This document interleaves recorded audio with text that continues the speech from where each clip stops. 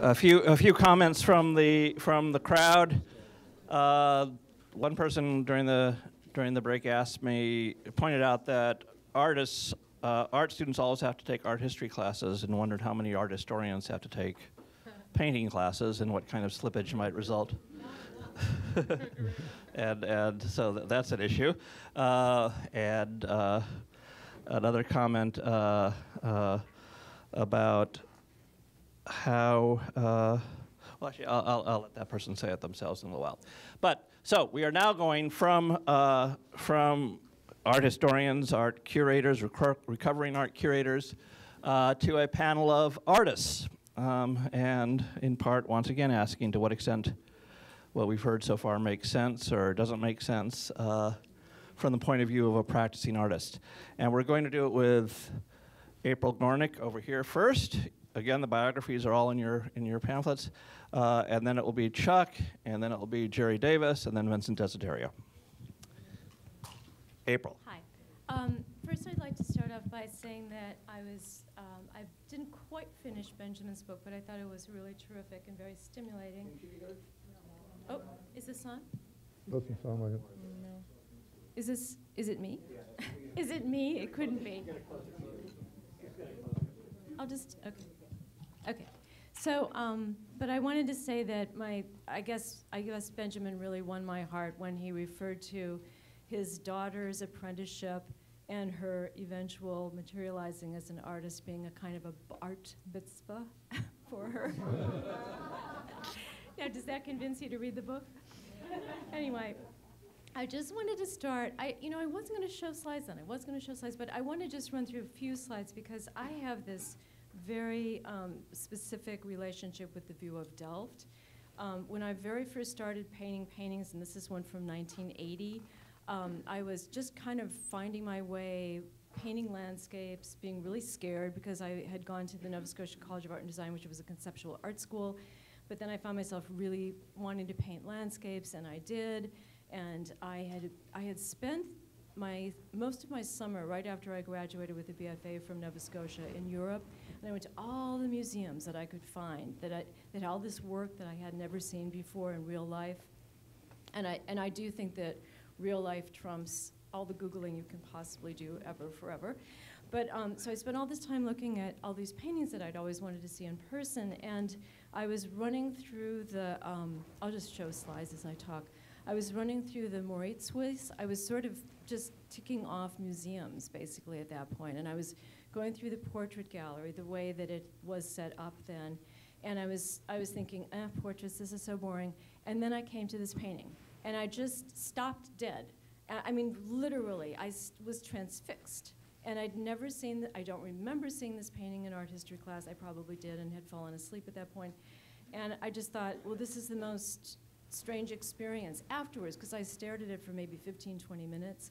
And I was really more interested in art made by so-called primitive cultures then, at that point. Long story, but I was kind of more interested in looking at African and oceanic art than major European art historical paintings and works of art. And I did, because I wanted to see them anyway, but this was just something that was entirely unexpected. And then I went on to keep, then I went back to Nova Scotia, then I moved to New York, and I started painting after I got back, but I completely forgot about having seen this painting until like years later, when I found myself working, and something, not this one, actually a previous one, reminded me of that painting. And I thought, oh my God, everything that I've ever done in my paintings has been about that painting. Because when you look at the view of Delft, to me there's a kind of a sense of a proscenium. Bachelard would have described it as intimacy and immensity. That there's a kind of a sense of coalescing, of, for me, like light as emotion. I'm projecting, but I'm an artist, I can. And to this, the way that the verticals and the horizontal, I mean, this painting to me weaves an actual place that's so specific. To me, it feels like a person. It feels like the actual artist's soul in place language. So, and then there's also this question for me about the interior and the exterior that exists in this painting. That I'm looking in. I'm in the outside because I'm looking at a landscape, but there is a series of interiors and exteriors that keep happening and happening as you look at it. That to me mirrors being a person in the world in the most profound and beautiful and poetic way. So, and then ever since I've been, and so before that and ever since I've been painting these paintings where I'm trying to connect earth and sky. I'm crossing water to get to land events, which are a kind of event. I'm trying to locate myself. And I think that the amazing thing about Vermeer is that he locates himself in both landscape, even though there's only a couple of examples, the Little Street being the other supremely beautiful painting, and in portraiture. And for me, I guess, you know, auto-location or somehow finding out where I am is the big question. Art, I assume this is the case for most artists, unless they're very ideational, and I think that they're somehow carving out representations of ideas that they have. But this is like coming up to the present, so I'm just showing you like how big a thing this was for me with Vermeer, because I think it continues to this very day. So I believe that I owe him an enormous debt of gratitude. And for me, the difference between portrait and landscape is slim. This might sound odd, but I find myself particularly compelled by artists who do paintings of people who will paint a singular image of a person with which I can have an intimate relationship. And for me, the way I try to paint landscapes is to try to allow a person to project into it so that they actually have an intimate experience with it, a very personal, uninterrupted experience that's, in my case, not mediated by other people in the presence of the painting. I'm not interested in people looking at one of my paintings and seeing how big they are in relation to a tree or a boulder or a sky or water or whatever. But when I find myself looking at a Vermeer, I also find myself captivated into, and I mean into, a kind of a space and a kind of a place that's both a kind of a person and also a kind of an entity that feels to me like an environment. It's like, and that of course mirrors the fact of painting.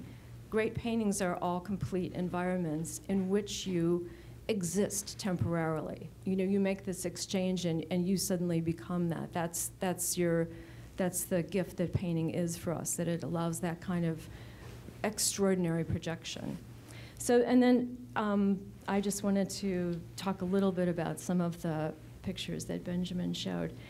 When I look at the woman in the red hat and the girl at the virginal, I just think, no way are these done by the same painter, because for one thing, they're 10 years apart, according to, do I have my dates right? Just a few years.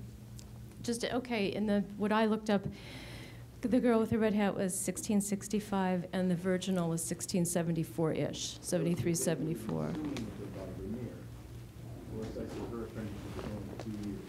Okay, but I still think it just seems almost impossible that these were done by the same person, because one is so awkward, the virginal girl is just so incredibly awkward, and the red hat is so flowing. And I kept wondering when I kept looking at it in your various slides if there might not have been just something that Vermeer was trying out with the girl with the red hat that was just kind of a, not to say that Marie couldn't have done it, but I'm just wondering.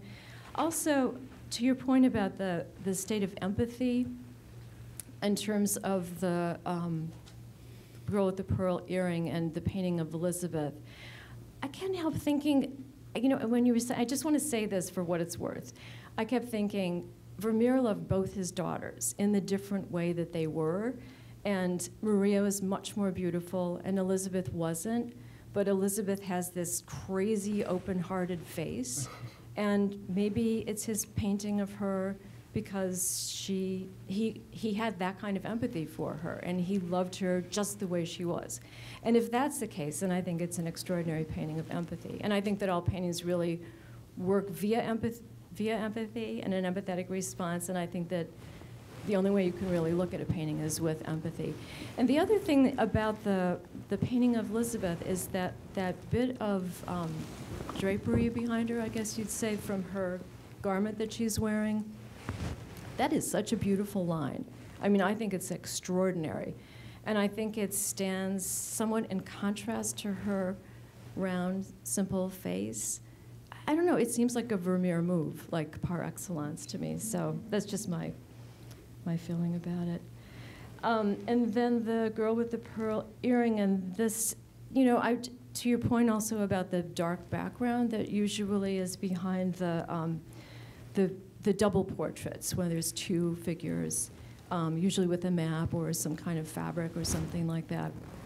The fact that the girl with the pearl earring, there's a few other portraits where the main background aspect is a uniform color. So that doesn't seem so different to me. Also, the way that the hands are supposedly more clumsy in the mistress and maid portrait, I grant that they could be more beautifully defined. On the other hand, there's something about the way that the light is kind of obliterating everything.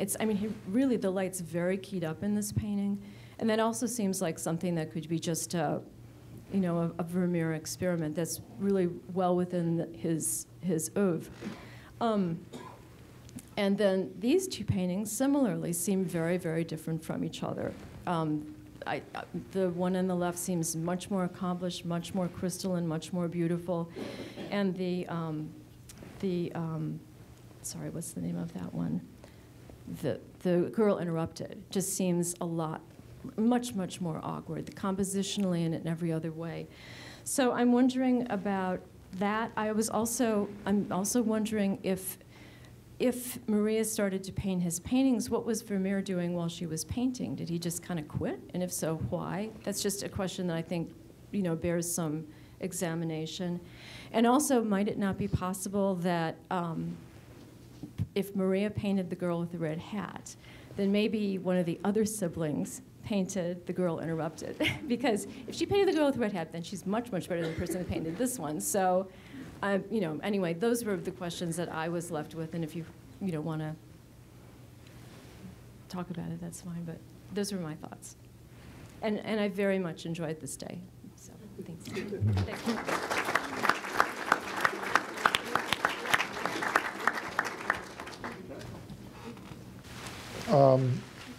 It's too bad Lynn Auckland isn't here today, because she'd be forced to update her book, Why Were There No Great Women Painters, and write, why was there only one great woman painter, and why did she quit painting as a teenager? It's a conundrum. It's like pretty hard to accept for me. I think the way, I enjoyed very much what the previous panelists had to say, but they see things very differently. An artist, painting is the most magical of mediums. It makes space where there is no space. It transports you to places you have been or have never been. It transcends its physical reality of colored dirt smeared on a piece of canvas, wrapped around some stretchers.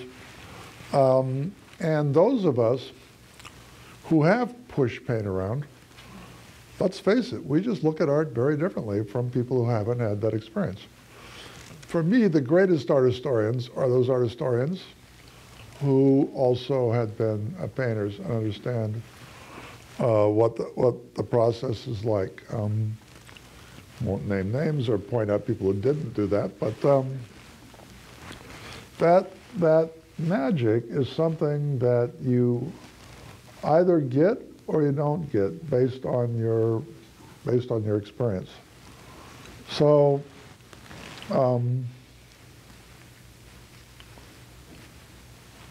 when we look at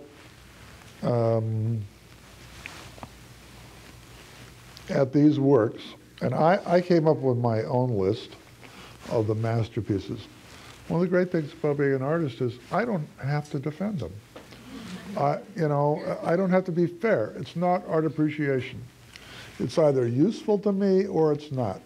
So it's useful, it's great. If it isn't, it's not. And I feel sorry for those art historians here who have to defend every goddamn thing they ever say. to a set of people who are non-believers or difficult to convert. So I noticed some things about the paintings which I consider the masterpieces. The Procurus from 1656, and not just because he's got a hand on her breast, although that helps. The maidservant pouring milk, and how definitively better that painting is than the other woman pouring a pitcher, which is a real clunker. Soldier and a laughing girl. Now these go 56, 57 to 58.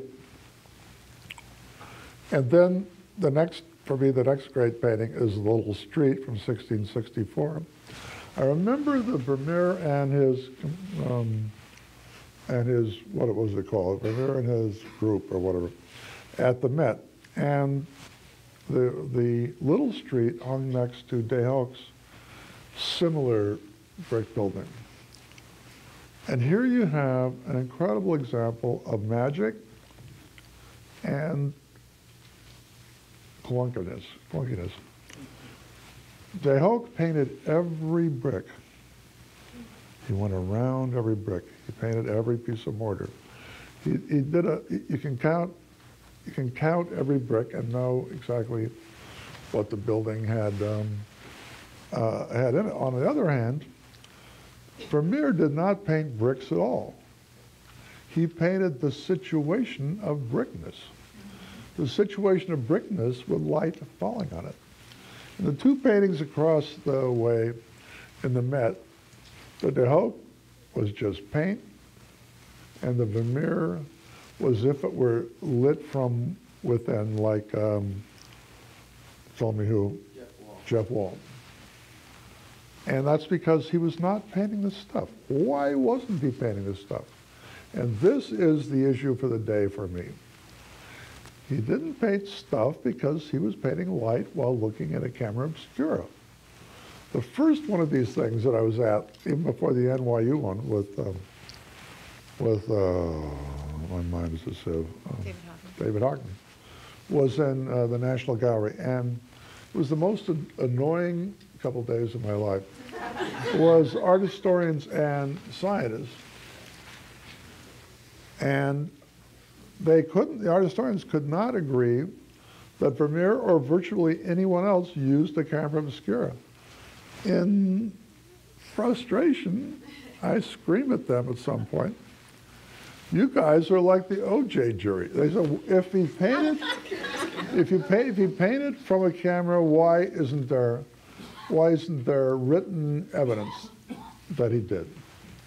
Well, the reason there isn't written evidence is the family secret was to hide the use of a lens. That was essential. And it really doesn't matter who did what. Nothing would make me happier than to find a woman painted these incredible paintings. Nothing would make me happier. I just don't buy it. Not that she couldn't as a woman or as a girl, I just don't buy it. So when you look at something like The View of Delft,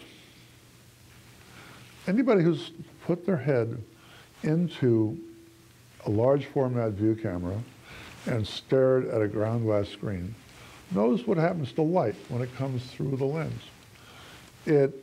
Each little dot of light takes on the aperture of the lens. Now with lenses that have shutters, those apertures are like this. But lenses like these didn't have shutters, so it's round. If you look at The View of Delft, every goddamn thing they're painting is reflecting light, and everything is a big spot of light. I wish I could get it up there. And I find it, I'm sorry, I find it annoying, but, and it flattens the painting out and makes it pattern for me. But clearly he used the camera obscura for that. And I remember at that panel, one of the art historians said, well, we know what Vermeer painted like because we have the artist in his atelier. I went, are you fucking kidding me? How? Yeah, great. Look, when you see it blown up, it's just hundreds of thousands of spots. The rivets on the boat, da-da-da-da-da. So, he really thought... The atelier is behind. Oh, great. On this other side. Yeah. I had a Fulbright to Vienna, and I saw this painting every day for a year and a half. And it's clearly made with a camera obscura. Nothing else would do that. The little pinholes of light through the tapestry have that telltale quality. And so this art historian, who's a big deal art historian, he said, we know how he painted because there he is painting a portrait, painting a painting. And I said, that's not a Vermeer pose. He would never paint somebody in that pose. All he needs is somebody wearing the coat and the hat, painting with a maul stick, freehand, which he didn't do, and we think that that's Vermeer.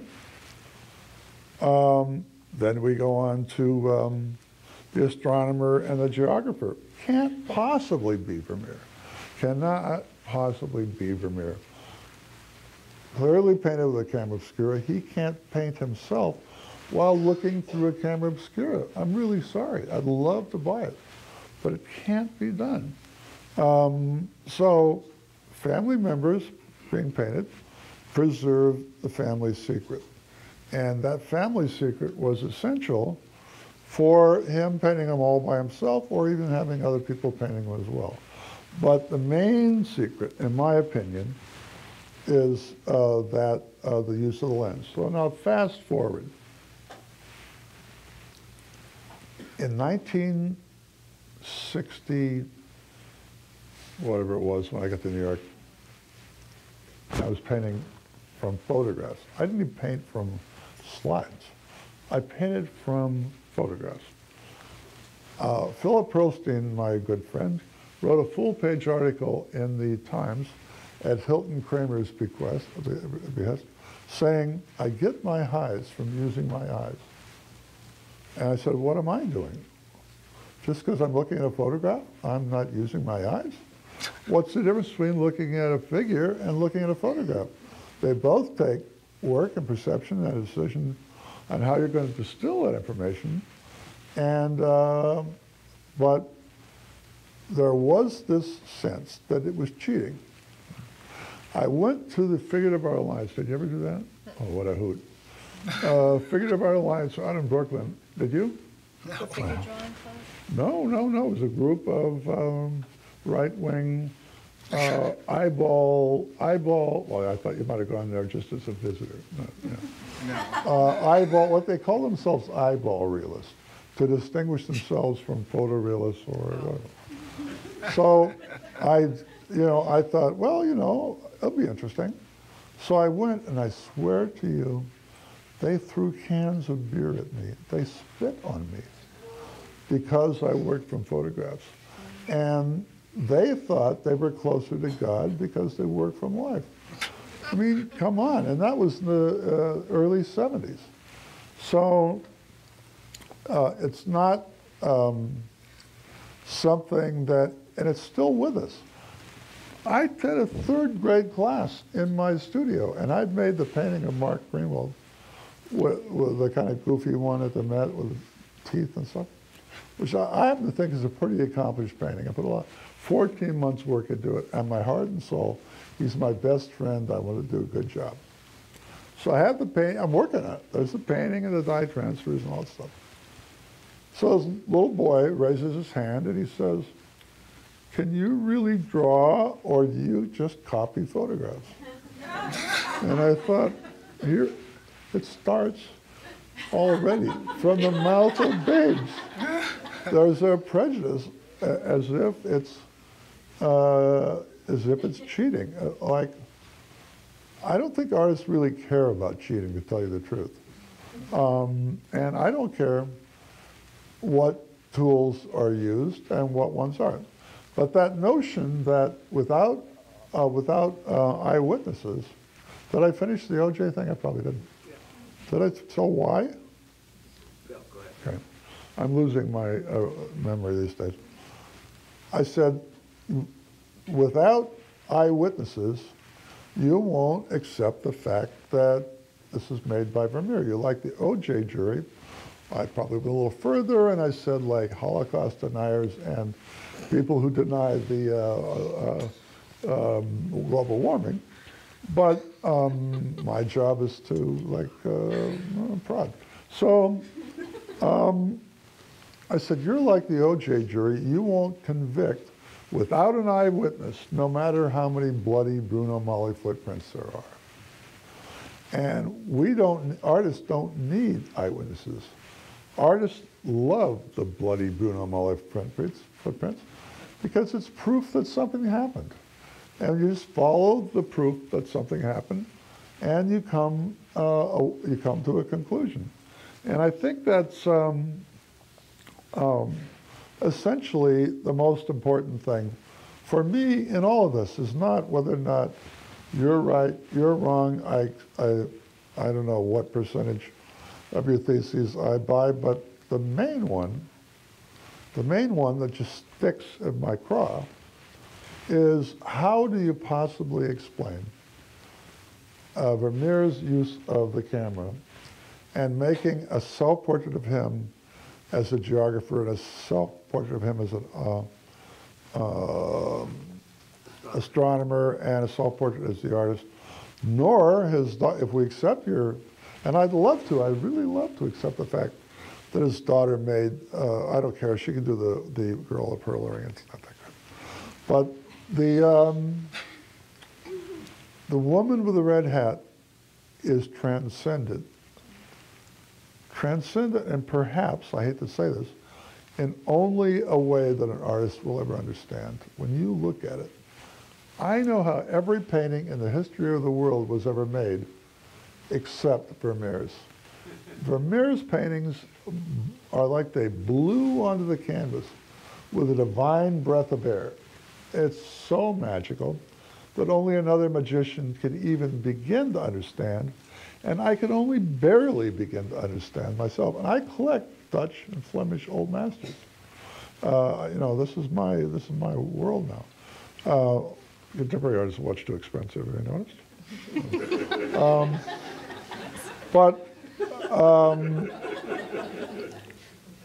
That painting, The Girl in the Red Hat, is my absolute favorite Vermeer. And the other one is The Maidservant Pouring Milk, which I saw about 1 million times in Amsterdam. The difference between the one woman pouring something from a pitcher and the maidservant is light years. It's inconceivable to me that he made one of them and then turned around and made the other one. What was the difference in age? Help me. I said it right after. Yeah. Okay. Well, you know, he had a really good month and then he didn't. But that's, for me, what keeps me from accepting so many other things that I really like that he had to say, and that I would embrace with great passion, because first of all, we don't lead Lennon Auckland, who doesn't even bother to show up, I might point out, to let us know what is the work of a great woman artist. If she is, she's the greatest woman artist of all time. Oh, There are your two. oh yeah. I love the one with the flute player, which I always call the woman in the Chinese hat. And I don't care that it's a claw. It is a claw.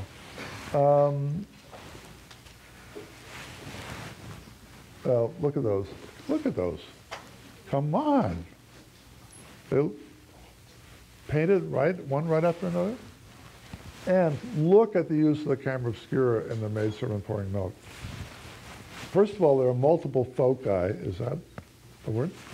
The little seeds on the bread. I'm glad that he paid his bread bill, or we wouldn't have this painting. But the light glistening off the sesame seeds and stuff, and then it's in focus, she's in focus, and clear back on the wall, the basket is in perfect focus.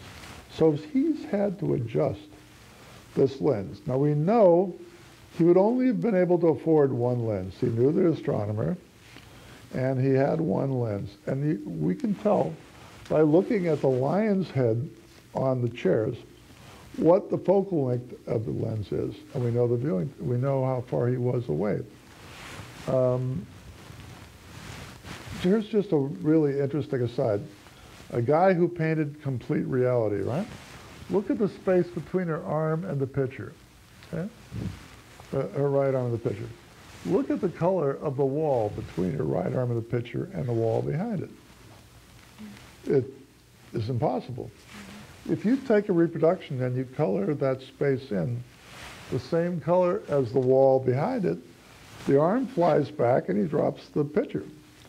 So even somebody who had reality to look at, a lens, and incredible skill, and wanted to paint, we assume, reality, sometimes you have to go in there and figure out a way to make it work.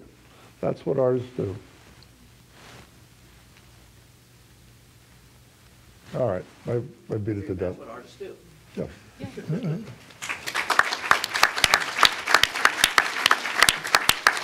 So I think that we're cheating in fact right now, and maybe kind of taunting you, Benjamin, because we're going to get away with all of our conjectures and we can sort of say whatever we want. So I'm going to be really divergent from all of the historians and totally run with our innate ability to sort of deduce entire worlds from the subtleties of looking at human faces. I'm sort of the representative self-portrait artist here. That's kind of what I do. So I started looking at that aspect of the book and really just started digging into whether or not it's possible to tell what is a self-portrait and what is not a self-portrait from glancing at it. What happens, this is my sort of assertion, when our gaze meets itself is different than what happens when our gaze meets a stranger. I think that you'll come to your own conclusions, but I'll show you a couple of examples. For starters, oh, there it went. Okay, this is Parmigianino, and probably one of the earliest examples of an artist getting his hands on a mirror at the point when mirrors were all curved. He's kind of not the most observant painter in the world, but you still get this sense of him kind of, there's a kind of like a vacuum in his eyes, versus this, which is a painting that he did of a gentleman, patron, sitter, who's got this kind of affect that he's wearing. He literally looks like he's making a face. This is Van Eyck, who seems more like he's looking through us than at us. And you can compare that with his portrait of a woman who looks like she's either bored and thinking about what she's going to do when she gets home, or maybe she's blowing bubbles with her mouth. I don't know what she's doing, but she's not connected to the viewer. This guy's pretty attentive. He's sitting still long enough. This is kind of hard to see reproduction, but he's drawn in, this is Albrecht Dürer's self-portrait. He's drawn in every strand of his own hair and his beard, and is clearly sitting here, with his fur jacket for hours on end, versus this woman who I'm sure could not hold this pose for very long. But I mean, just to get the sense of her kind of projecting a certain look through her face, versus here where the face is blank and the eyes are the only active element. And these, by the way, are particular to self-portraits done with mirrors. I don't have anything at all against photography. In fact, I used to battle with one of my professors who would pound his fist on the desk and say, photography is not an art. And I think he's wrong, but I do think there's also a difference. And I think when you're looking into a mirror, there's something that happens to your face that's different than when you look into a camera where you're still for that split second, able to kind of like project what you think you will look like. That's the Dürer again. This one we know, Rembrandt. Jerry, talk more into the microphone. Okay. Move the microphone around so it's on the other side. I was, you know, when I first started to put this together, I was trying to look at things like whether or not Maria Vermeer had, you know, one eye that connected more than another, which Rembrandt does. His left eye in this portrait connects directly to you, and the right eye kind of shoots off, which is something that was pointed out by Trevor and Ryan, who are here. But Maria Vermeer's eyes don't diverge, either in the portraits that her father would have done of her or in her own self-portraits. So this, you know, kind of hypothesis that I'm giving you guys started out as trying to find like very minute, detailed explanations for what might make something a self-portrait or not, and turned into a little bit more of a kind of feeling-based thing. Anyway, so Rembrandt painting himself, Rembrandt painting another woman. All right. Frida Kahlo. Even where she's incredibly tense, there's all this tension in her face, tension in her neck. Her eyes are still sucking all of the attention in this image. Versus her portrait of Diego Rivera, where you kind of bounce off the surface. This is a very dark reproduction of a self-portrait that I made looking through a window at night, where even though you can see the eye on the right and the eye on the left are not actually even directly looking at you, but this still has that kind of vortex, the eye vortex, that you feel, you almost feel like you're being looked through rather than being looked at by the subject. And another quality of selves that I find is that they're ugly. This is a detail of this painting. It's a self-portrait that I did in a Mylar balloon. Not the prettiest portrait, as opposed to this, which is a portrait done by another artist seeing me from the outside. I think this is because when you paint, you have to learn to turn the idea of what you're seeing on and off. It's the same as that Ren's book, Seeing is Forgetting the Name of the Thing One Sees. You have to see what is actually there as opposed to what you expect to be there in order to be able to, you know, go anywhere new. So, yeah, this is another self-portrait. This is a portrait of a friend, again, kind of wearing her face. So having gone through all of those slides, I would sort of put these back on the board as a question. Which one does that look like? And then this is for you, Chuck. This is me at age 15. And that's a painting I'm working on the left, and my parents were not painters, and I grew up in Alabama. Oh.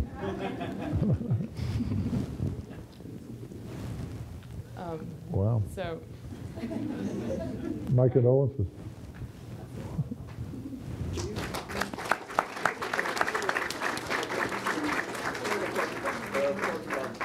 Just because I think that's interesting too, in this context. all right. Ren wants me to show you this portrait. In that context of what you're saying about, what would you say, making it ugly or making it looking through it or something? It's a portrait laying on the floor with a mirror suspended overhead. And how would you describe it in terms of how it would be different if you were portraying someone else? Well, I think that the face falls away and the eyes become like hyperactive. And what do you make of the Vermeer in that case, of the red hat? My feeling is that. Talking to one of the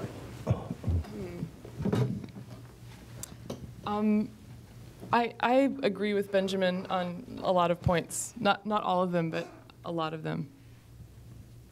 And I mean, there are other issues too, you know, like the changing of the direction of the light. If you're working from a camera obscura, then, you know, the light gets reversed versus if you're working in a mirror. So I think she's probably working actually from a mirror, because although Benjamin disagrees with me on this, I don't think that you can make a self-portrait in a camera obscura. So there are other things like that that would indicate the same thing. What do you think the difference between working with a mirror? I mean, artists in that period also used mirrors to make projections. Yeah. You know, in the Arnold Feeney wedding, there's a mirror, convex mirror. And if you were to silver the other side, you actually can use it to project an image. And Hockney did that in Washington, D.C. And it was startling. The image was so sharp and so clear and so bright. You could sit in there and paint all day long. But it is different. A mirror.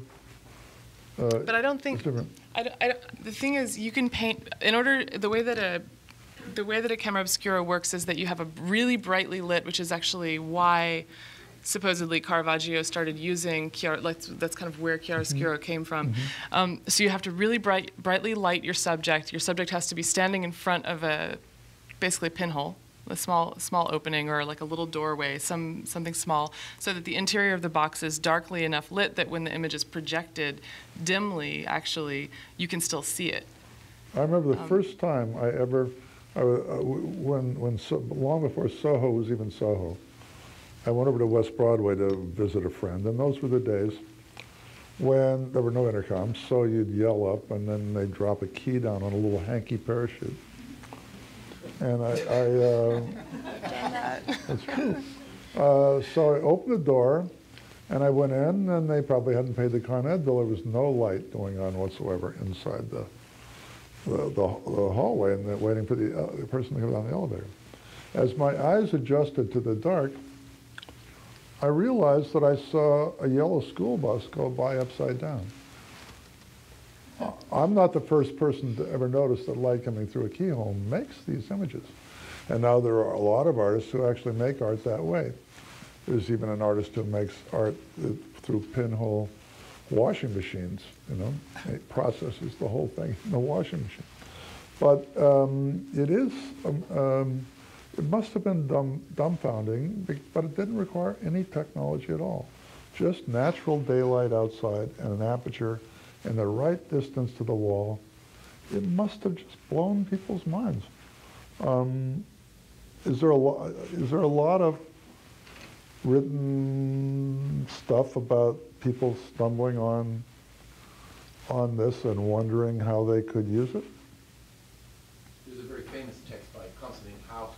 It's earlier in saying it's ironic because he says something like all art is dead compared to this, which I think was echoed in the 19th century by photography. We certainly, but this was, Hockney's conference presumably was talked a lot about, that there is plenty of evidence. There's you know, we don't have a document that says Vermeer used the camera obscura, but we certainly don't have any reason to doubt it. We would have to not take the subway, but take the 12-year time machine to go back and have this conversation. But anyway, Vince, why don't we start with you? Yeah. I think that I saw an engraving, and I don't know how accurate. I don't know how accurate it was, but an engraving that showed Alhazan demonstrating a peephole. And that would be like 800 AD.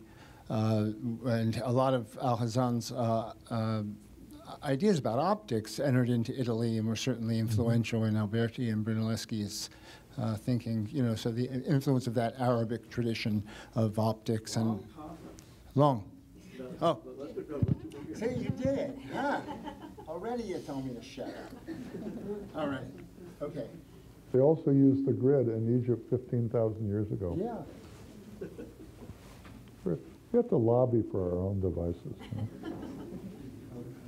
There's actually, I know it's about Vermeer, but it's pertinent though. It's pertinent though. There was I think it's in John Barth's book on the replenishment of literature. At the end of it, he describes what's written on an ancient Egyptian tablet by a scribe. And the scribe is bemoaning on the tablet that everything that can possibly be written has already been written. So, we repeat things over and over again in history. And I think some of the things that were mentioned were really marvelous, especially in regard to the difference between, certainly the difference between artistic thought and practice, and the difference, and critical thought and historical thought. There doesn't, I don't think anyone's in doubt about any of that. They're completely different disciplines. I might say that one of the key differences is that in many ways art takes place in a present tense, and great masterpieces try to evoke a present tense of being, whereas so much of historical thinking and critical thinking is a fait accompli in a certain sense. It's about things that have happened. It describes things that have already been made. And this is a very curious distinction because it points to how we educate young artists in regard to their performance as artists as they go on. One of the most difficult things to describe to students is that artists use a kind of compression device inside of themselves to acquire information and sensation and subject it to a deep compression inside of themselves until the visual idea, effervesces from this compression. And since it changes substance pretty much between a kind of determinate body of information and sensation into something that is very indeterminate, difficult to describe, and difficult to disentangle in regard to what is actually at work within the artist's mind. And therefore, we focus on the material aspect of pictures in order to make claims about them. Of course, it's clear that from an earlier point in critical history, the intention of the artist has been written out of the discussion because it's purely speculative, and it's not subject to the theoretical thinking that would be required for a scientificated discipline like literary theory or critical theory. So there's a key difference between the way artists think and the way historians think, although both involve tremendous creative potential. And the works of historians and critics is amazing to me, stimulating. I just wanted to say that I've written some things out because I wanted to make sure I said them the way I wanted to say them and to be brief. I think both, I'm really grateful to be here, first of all. I think a lot of wonderful things have been said. And Ren, you're amazing in putting together these symposiums. Amazing. I think in both his introduction and at various points in the book, Ben indicates that the idea of family secrets does not merely pertain to speculations regarding the attribution of certain paintings to Vermeer, of Vermeer to his daughter Maria, but to what he refers to as the strategies passed down among artists from one generation to another.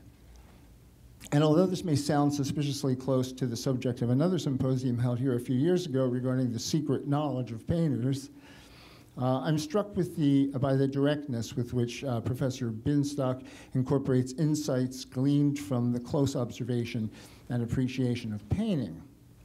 It may very well be that insights such as his will find little support among the vast majority of scholars whose rightful place it is to require solid textual verification, or among critical theorists whose refined semiological structures keep the elusive emotive issues of painting at bay. It seems to me that Professor Binstock is proposing a new branch of connoisseurship, one that is well-informed and appreciative of the more orthodox systems of our historical investigation. Yikes. We'll get to that. As such, he's located himself in a position incommensurable with the normal structures of critical work, If this is so, it may well be in keeping with Paul Feyerabend's belief regarding the growth of knowledge that the principles the simultaneous existence of principles of proliferation and tenacity at any given time are absolutely vital to the evolution of thought. I think that these kinds of things have been mentioned already. In other words, ideas formerly at odds with one another can converge at a future date. Vermeer is an ideal candidate for all of this. Lost to history soon after his death, his rediscovery centuries later coincided with the genesis of photography. So you can see how there's sort of a kind of splaying away from the mainstream and then a convergence at a later date. Although he was certainly not the only Dutch painter of his time to use the camera obscura, I mean, it was well documented that these people were using it. And you can see in De Hoek and in certainly Carl Fabricius and many other painters that the camera obscura is at work. To my mind, he was the only one of these Dutch painters of his time to consistently allow for the mediation distortions of light and focus to play a major role in the meanings of his pictures. Moreover, given the dearth of solid information pertaining to his life and work, although there must be more than I imagine, and owing to the profoundly poetic restraint unique to him, it's no wonder that he remains the Sphinx of Delft. There's a remarkable poetry in Vermeer that sometimes makes us want to see these things as pictures of intimate family relationships. And I think that they are. But I think that there's something else at work in Vermeer. And I think to get to the bottom of it, it may be of use to future connoisseurship or histories of painting to try to get inside the minds of how painters really think when they're working on art, though this certainly is not verifiable, and painters generally tend to verify the works of previous painters by almost allegorizing the methods of previous painters and keeping them alive for a new generation. Therefore, if the idea has substance to it and it sort of provokes discussion over centuries from one generation to a next, then it sustains its existence. Therefore, it has a certain degree of verifiability in that regard. When I think about painting, I think of different forms of the way painters go about understanding their relationship to history. One way is through emulation. You can see here Delacroix and Rubens. Another way I call emblemization, by which artists almost create a very compact sign of condensed information taken from one generation to the next. Here, Manet's famous Pfeiffer, done in a direct response to Velázquez's Actor. In Manet's case, the idea that he's removing things from the responsibility of a kind of optical illusion and presenting, say, brushmarks for just themselves is a way of emblemizing or sort of decontextualizing from one area of context to another. Certainly Duchamp does that when he takes objects out of their use. When these things are taken out of their use, they actually reveal themselves, as Heidegger would say. And so we begin to see them and look at them differently. I think in Manet's case, he was pointing to the idea that that there are things at work in the painter's mind that are not evident because they are disguised often by the patinas of illusion in a picture or of narratives that are dramatic. The technical narrative of a picture is generally the most important narrative of the picture. When we go to the Metropolitan Museum, and on one wall there are Terbochs, and on the other wall there are Vermeers, we first notice on the surface that there are little Dutch people in little Dutch rooms doing little Dutch things. Okay? Then we look at the Vermeers and we compare them to the Terbochs and we see a world of difference. We don't look at the Terbochs, the Vermeers, to really understand so much what that letter is that is being passed. Well, there's so many other paintings of people passing letters that could tell us the same information. We look at Vermeer's deeply because there's something in his technique that tells it a story that could very well be at odds with the dramatic narrative of the piece. These things happen in painting all the time. But getting to the bottom of them is tricky business, because how can you verify it, except through making paintings yourself? Anyway. Another way of looking at things is what I call the allegorization of method. And here, we see clearly the mother well, and there are certainly aspects of other paintings that I feel are definitely related to Motherwell's thinking, but how can I prove it? I can't. But the issue that I wanted to describe mostly regards, and we think about those Turbocks in relation to Vermeer, there's a very big difference. And in many, many Dutch paintings of the time that derive from either a Mannerist notion of space and form or the influence of the Caravaggiste, we see an emphasis on the actual presentation of form. Whereas in Vermeer, we see an emphasis on the presentation of figures almost liquefied in space. Now, you have to bear with me just a bit here. When we talk about Caravaggio and the Caravaggisti, which were definitely known to Vermeer, I tend to think of it, let me say it this way, I tend to think of it in regard to the evolution of perspective in Western art. Curiously enough, it begins with a peephole and a mirror. Brunelleschi's demonstration was that he painted the baptistry of San Giovanni on a panel, drilled a hole through the back at the vanishing point, and then encouraged people to view the painting with a mirror at arm's length, looking through the back of the panel at the reflected image. Now, the question always, it's a very curious demonstration. Certainly, he's fixing the vanishing point at the point, the eye at the point of vanishing point.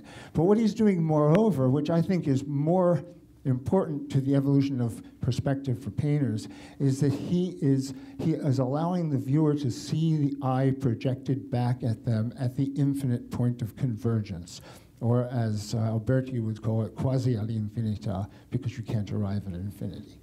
For me, this is a Neoplatonic machine. Ay, caramba. For me, perspective then, and born at a time when clearly Neoplatonism was gaining a strong foothold in Italy. Nicholas of Cusa was a friend of Alberti's.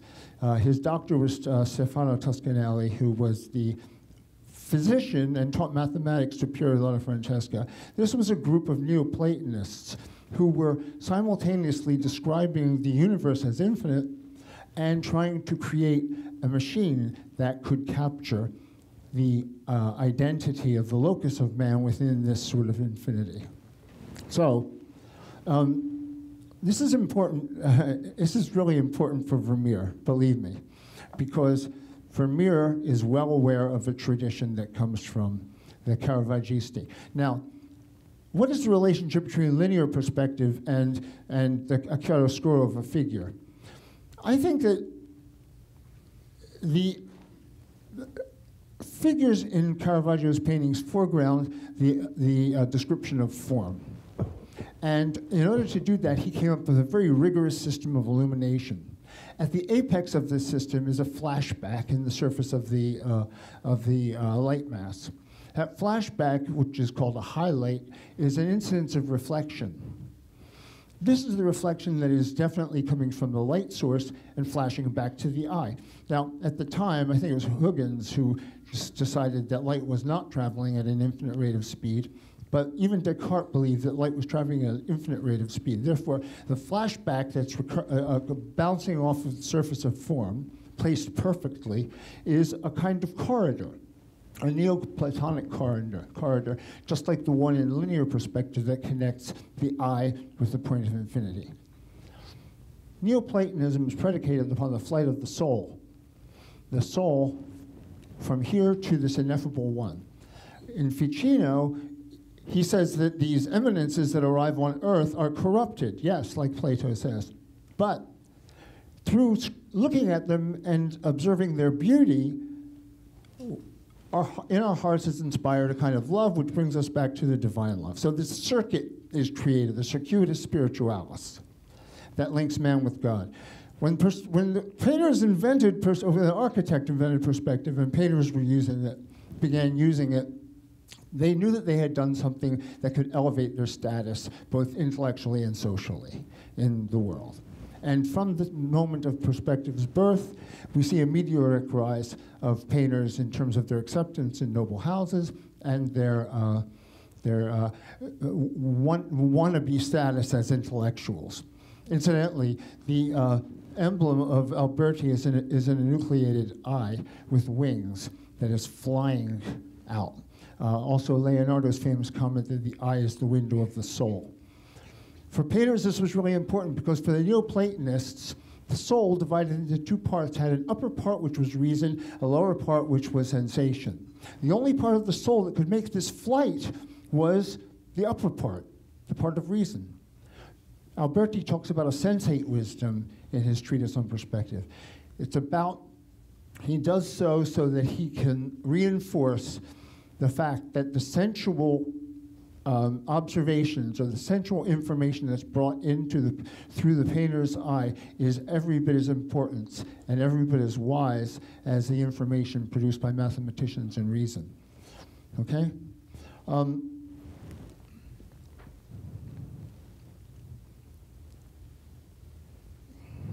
Okay. When Rembrandt painted The Night Watch, it was very clear that he was making a kind of homage to the School of Athens. Rembrandt actually had a number of folios that contained images, engravings after Raphael, and of course, I imagine Raphael's most famous painting, his greatest masterpiece in certain ways, would have been included in that. When at the center of this, the Raphael, of course, there is, Plato's Leonardo and Aristotle, Plato pointing up to the forms and Aristotle pointing out to an empirical sort of understanding. In Rembrandt's painting, he has the two characters in the beginning, in the front of it. The man here is holding a glove, and the glove, an empty glove, is pointing upwards. And the man here has a lance, which is pointing outwards.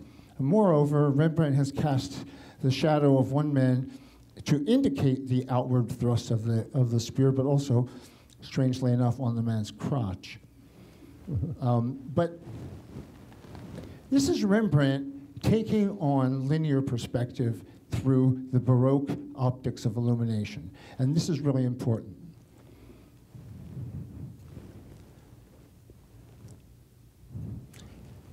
In Baroque painting, this is a description of the form, you can, if you pixelize it, you can come up with places where the light mass is absolutely clearly defined by a kind of incidence of reflection in it. Okay, even in Vermeer's early work, one could do that to it. So when we talk about dark backgrounds in Vermeer, and also light backgrounds as well, you're looking at a man who's doing something very radical. He's actually taking the two elements of perspective, the linear perspective and the optics of illumination, and combining them in one machine, the camera obscura, which is also a very, very perfect perspective machine. At the same time, it's predicated upon the presence of light in order to function.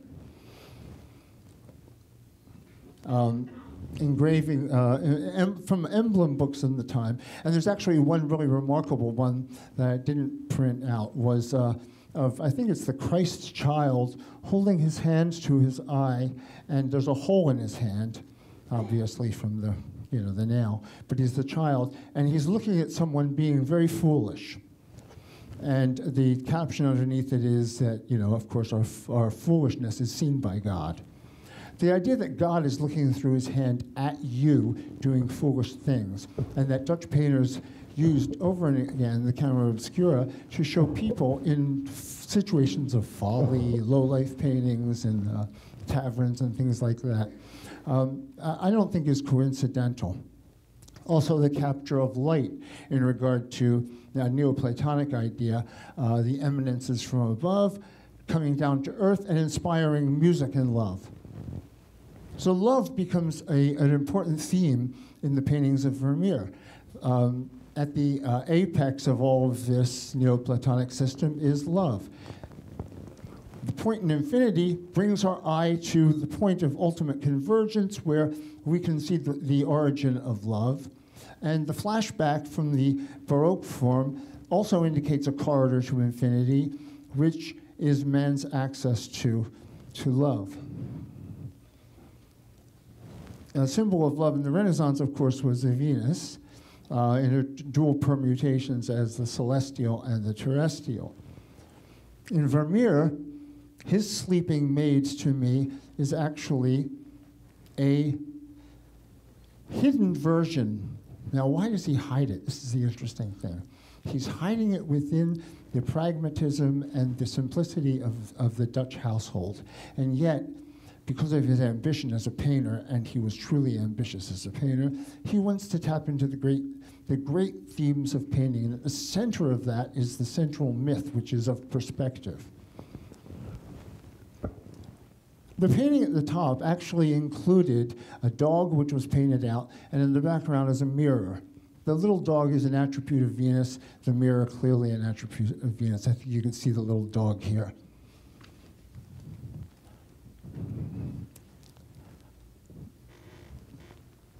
Another attribute of Venus are pearls, and we see pearls repeatedly in Vermeer's paintings of women.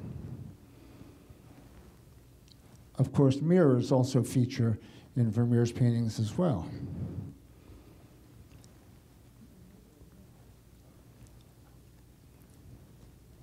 The mirror is very important in the context of Venus and in regard to Neoplatonism and the authority of the artist to become the steward of this circuit of circuitous spiritualis, this circuit of relationship between man on earth and God and back.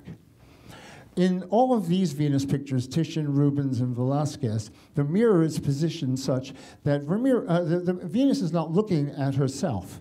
The mirror is tipped so that she's looking at us or looking at the artist. In every one of them, if we see her in the mirror, she can't see herself. So we're looking at a mirror that she has tipped so she can see us, to complete a cycle, a triangulation from artist to reflection to divine love, or to love, a symbol of love. In Vermeer's image, one of the few images, maybe the only one where a reflection of the woman actually occurs, is this one, early one, where she's reading a letter and her reflection is in the window, but she is not looking at us. She's looking down at the letter. Now, what is this all about? I think it has to do with the mediating factor of the lens, that the direct line between man or a person on earth and this divine through the perception of nature is now mediated by a kind of lens. So that, now, in order to get back to the celestial Venus, Vermeer portrays himself as an astronomer, for the terrestrial Venus, a geographer. So the mediating aspect of the lens takes you one step removed from the actual experience of the thing.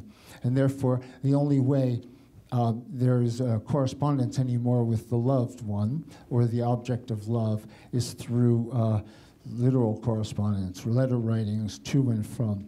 Therefore, we see a lot of past letters between someone and received by generally a woman. The problem of the lens and its sort of relationship to experience is foregrounded in Stanley Kubrick's Neoplatonic masterpiece, 2001. And sometimes even the camera has trouble with things. Okay, so I'm going to make this really brief. I'm going to do this really fast. So Vermeer is celebrating himself as a painter. This is the only time where you see him actually in the room with the source of his love, his Venus. Okay, Now, another painter who's also dealing with this circuit is Velázquez, who Benjamin devotes a few pages to Las Meninas and all the different theories that surround the interpretation of this great mystery painting. But in terms of careful looking at things, it's always been problematic to me that even though they've discovered, Jonathan Brown claims to also, that this room in the Alcazar, which was destroyed in the 18th century, was the room where Velázquez painted Las Meninas. And this is a close-up of that room in a floor plan that exists from the date. Even Martin Kemp actually describes, I think the lower illustration is from his book. The thing that's always been curious to me about this is that the stairway that the man is walking through in the back, the Chamberlain, Lord Chamberlain in the background, is not on that side of the room, but on this side of the room. And so that in and of itself presents a real problem in terms of how we read this room. It's my conviction that Vermeer painted this picture in a mirror, and that's why the room is reversed. Yes, Vermeer painted it first, and then Velázquez. Velázquez painted it. So the room actually had this appearance to it. 2 minutes, okay. So Velázquez is, blah, blah, blah. When I was at Dartmouth, I positioned a mirror, using mirrors and lenses. I positioned a mirror not only where the king and the queen are, but at the vanishing point, okay? This has to do with Vermeer. The vanishing point, the doorway where the guy's walking out, whose name, incidentally, was Velázquez as well, though no relation to Velázquez. And this shows the configurations of the mirrors parallel to the canvas, parallel to the presumed mirror here, and a beam of light in the background and the dog. What I saw remarkably was that my reflection was in all three mirrors. And then I went up to the architectural department. I'm almost finished, Fred. I went up to the architectural department and had them construct a virtual model of this room, and they were able to stick virtual mirrors into it, and that's what we saw. Vermeer represented not only in the vanishing point, but in the place where the king and the queen are, and there.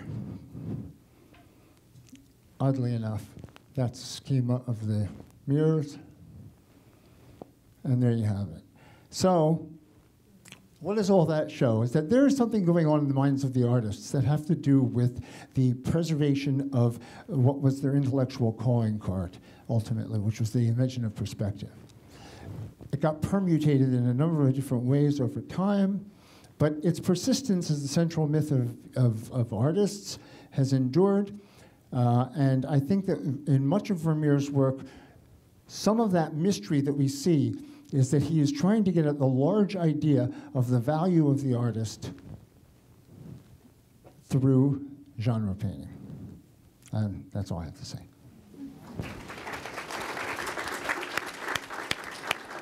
Very good.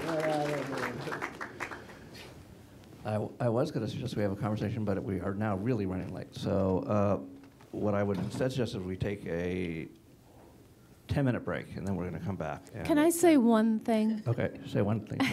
I think that the machine, or I guess you could say technology, that truly captures the locus of man in infinity the best is painting.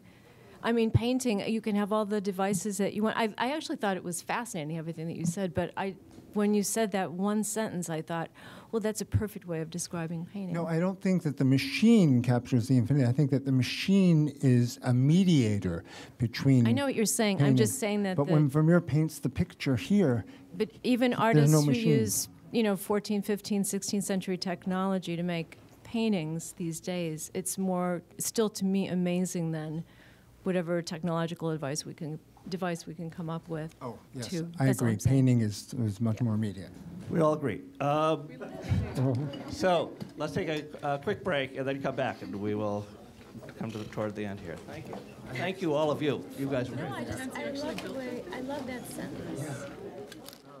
From 1980, I was just kind of finding my way, painting landscapes, being really scared because I had gone to the Nova Scotia College of Art and Design, which was a conceptual art school, but then I found myself really wanting to paint landscapes, and I did, and I had spent most of my summer, right after I graduated with a BFA from Nova Scotia in Europe, and I went to all the museums that I could find, that had all this work that I had never seen before in real life.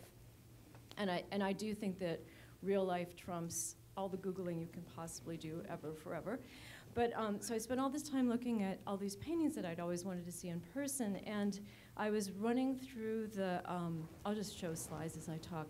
I was running through the Mauritshuis. I was sort of just ticking off museums, basically, at that point. And I was going through the portrait gallery, the way that it was set up then.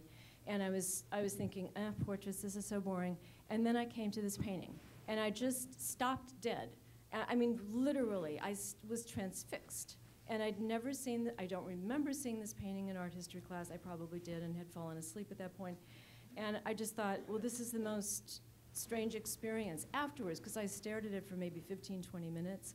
And I was really more interested in art made by so-called primitive cultures then, at that point. Long story, but I was kind of more interested in looking at African and oceanic art than major European art historical paintings and works of art. And I did, because I wanted to see them anyway, but this was just something that was entirely unexpected. And then I went on to keep, then I went back to Nova Scotia, then I moved to New York, and I started painting after I got back, but I completely forgot about having seen this painting until like years later, when I found myself working, and something, not this one, actually a previous one, reminded me of that painting. And I thought, oh my God, everything that I've ever done in my paintings has been about that painting. Because when you look at the view of Delft, to me there's a kind of a sense of a proscenium. Bachelard would have described it as intimacy and immensity. That there's a kind of a sense of coalescing, of for me, like light as emotion. I'm projecting, but I'm an artist, I can. And so there's the way that the verticals and the horizontal, I mean, this painting to me weaves an actual place that's so specific. To me, it feels like a person. It feels like the actual artist's soul in place language. So, and then there's also this question for me about the interior and the exterior that exists in this painting, that I'm looking in, I'm in the outside because I'm looking at a landscape, but there is a series of interiors and exteriors that keep happening and happening as you look at it, that to me mirrors being a person in the world in the most profound and beautiful and poetic way. So, and then ever since I've been, and so before that and ever since, I've been painting these paintings where I'm trying to connect earth and sky. I'm crossing water to get to land events, which are a kind of event. I'm trying to locate myself. And I think that the amazing thing about Vermeer is that he locates himself in both landscape, even though there's only a couple of examples, the Little Street being the other supremely beautiful painting, and in portraiture. And for me, I guess, you know, auto-location or somehow finding out where I am is the big question. Art, I assume this is the case for most artists, unless they're very ideational, and I think that they're somehow carving out representations of ideas that they have. But this is like coming up to the present, so I'm just showing you like how big a thing this was for me with Vermeer, because I think it continues to this very day. So I believe that I owe him an enormous debt of gratitude. And for me, it's impossible that these were done by the same person, because one is so awkward, the virginal girl is just so incredibly awkward, and the red hat is so flowing. And I kept wondering when I kept looking at it in your various slides if there might not have been just something that Vermeer was trying out with the girl with the red hat that was just kind of a, not to say that Marie couldn't have done it, but I'm just wondering. Also, to your point about the state of empathy in terms of the girl with the pearl earring and the painting of Elizabeth, I can't help thinking, you know, when you were saying, I just want to say this for what it's worth. I kept thinking, Vermeer loved both his daughters in the different way that they were, and Maria was much more beautiful, and Elizabeth wasn't, but Elizabeth has this crazy, open-hearted face, and maybe it's his painting of her because he had that kind of empathy for her, and he loved her just the way she was. And if that's the case, then I think it's an extraordinary painting of empathy. And I think that all paintings really work via empathy and an empathetic response, and I think that the only way you can really look at a painting is with empathy. And the other thing about the painting of Elizabeth is that bit of drapery behind her, I guess you'd say, from her garment that she's wearing. That is such a beautiful line. I mean, I think it's extraordinary. And I think it stands somewhat in contrast to her round, simple face. I don't know, it seems like a Vermeer move, like par excellence to me. So that's just my feeling about it. And then the girl with the pearl earring, and this, you know, to your point also about the dark background that usually is behind the double portraits, where there's two figures, usually with a map or some kind of fabric or something like that. The difference between portrait and landscape is slim. This might sound odd, but I find myself particularly compelled by artists who do paintings of people who will paint a singular image of a person with which I can have an intimate relationship. And for me, the way I try to paint landscapes is to try to allow a person to project into it so that they actually have an intimate experience with it, a very personal, uninterrupted experience that's, in my case, not mediated by other people in the presence of the painting. I'm not interested in people looking at one of my paintings and seeing how big they are in relation to a tree or a boulder or a sky or water or whatever.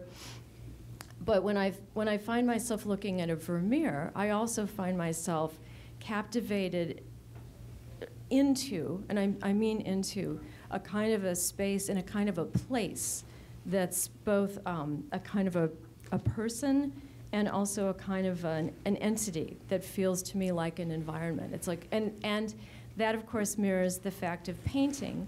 Great paintings are all complete environments in which you exist temporarily. You know, you make this exchange and you suddenly become that. That's the gift that painting is for us, that it allows that kind of extraordinary projection. So, and then I just wanted to talk a little bit about some of the pictures that Benjamin showed. When I look at the woman in the red hat and the girl at the virginal, I just think, no way are these done by the same painter, because for one thing, they're 10 years apart, according to, do I have my dates right? Just a few years. Just, okay, in what I looked up, the girl with the red hat was 1665, and the virginal was 1674-ish, 73, 74. Okay, but I still think it just seems almost. A few comments from the crowd. One person during the break pointed out that art students always have to take art history classes, and wondered how many art historians have to take painting classes and what kind of slippage might result. and so that's an issue. And another comment about how, well, actually, I'll let that person say it themselves in a little while. But so we are now going from art historians, art curators, recovering art curators, to a panel of artists. And in part, once again, asking to what extent what we've heard so far makes sense or doesn't make sense from the point of view of a practicing artist. And we're going to do it with April Gornick over here first. Again, the biographies are all in your pamphlets. And then it will be Chuck, and then it will be Jerry Davis, and then Vincent Desiderio. April. Hi.